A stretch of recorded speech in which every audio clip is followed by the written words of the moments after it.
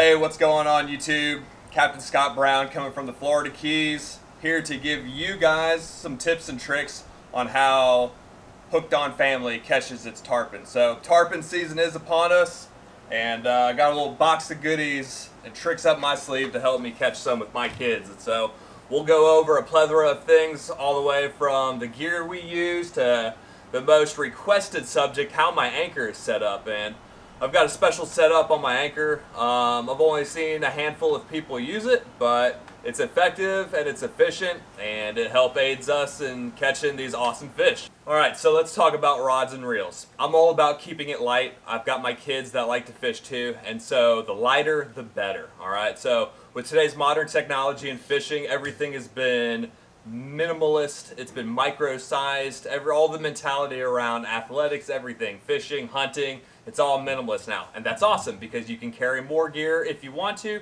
and if you don't, you still have a light approach to the fishing technique. So with that being said, I like 6,000 series reels on all my medium heavy action rods. And so I like moderate to fast action rods, so that way I'm distributing the fight throughout the entire rod and not just the last quarter of the rod that you would get in a very fast action rod. So keep it light, medium heavy, 6,000 series reels. I like to use Cortland's Master Braid whenever it comes to braided line. This is 40 pound on the 6,000 series reel.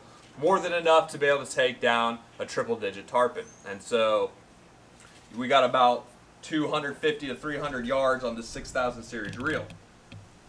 Connected to that is going to be Cortland's fluorocarbon. And so I love their fluorocarbon. It's like a medium stiffness. It's not too stiff. Great abrasion resistance. I use 40 to 50 pound, about a 5-foot piece whenever I'm live baiting live mullet on some of these bridge tarpon. So never had a problem with it.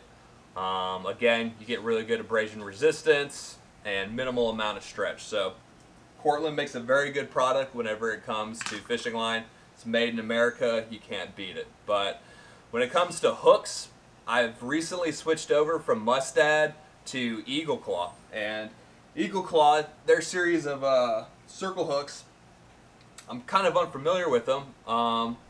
And I read up on it a little bit, and I decided to go with their Trocar series. And I am thoroughly impressed with it. I mean, my hookup ratio has definitely gone from 3 out of 10 tarpon to about 50 to 60%. So we're looking at 5 out of 10 tarpon.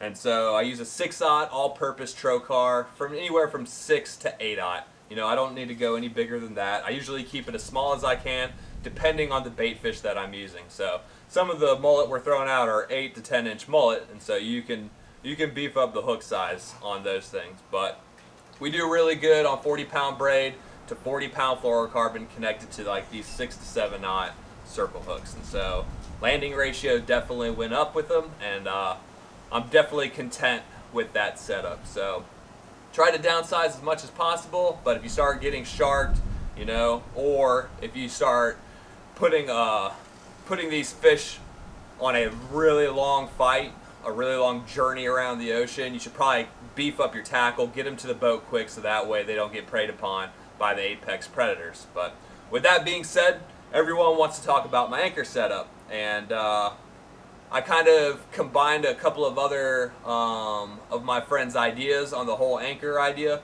or excuse me, the whole anchor concept on speed and efficiency, and this is what I came up with. What you guys want to focus on is being able to get to that anchor quick and being able to release it quickly.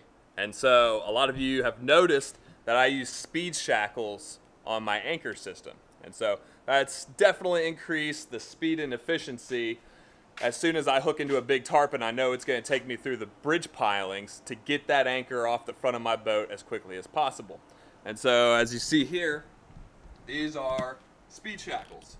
And so basically what it is as a spring-loaded quick release on this little clip here. And all I've got to do is just pull this, and then the entire shackle comes loose. All right. So now you're free to dump your float system into the water. This little pool noodle that I've got zip tied to here keeps this at the surface so I can go back and retrieve it along with my little crab pot buoy. So that's my anchor system. You guys can do this in increments of however you want. I use a really cheap anchor. Never buy one of these nylon coated anchors. They rust through real quick. And so that one was just laying around. And so I still use it. And then whenever it's done rusting through, I'll just throw it away. But super cheap anchor, cheap chain. You know, we're talking flats boats, so you don't need anything crazy. My increments are 20 feet to the first pool noodle where I got my first speed shackle, and then I think my last one is at 30 feet. And so these speed shackles are great. You guys can find them at West Marine. They're a little pricey, but they pay dividends whenever you need to unshackle your boat from the anchor. And so that way you can chase down the tarpon and then start fighting it. But that's how we do it on Hooked on Family, so that way I'm not worrying about my kids, you know. But be safe out there if you do have the opportunity to get out on the water. For those of you that are isolated and quarantined in your house, my thoughts and prayers go out to you guys. I couldn't be pent up in my house for that long, so I definitely feel your guys' pain. I've had my fair shares of quarantines throughout the past, so I feel you guys. But hopefully these little tips and tricks pay off and you guys land your big triple digit this year. So stay hooked, fam. We'll see you guys next time.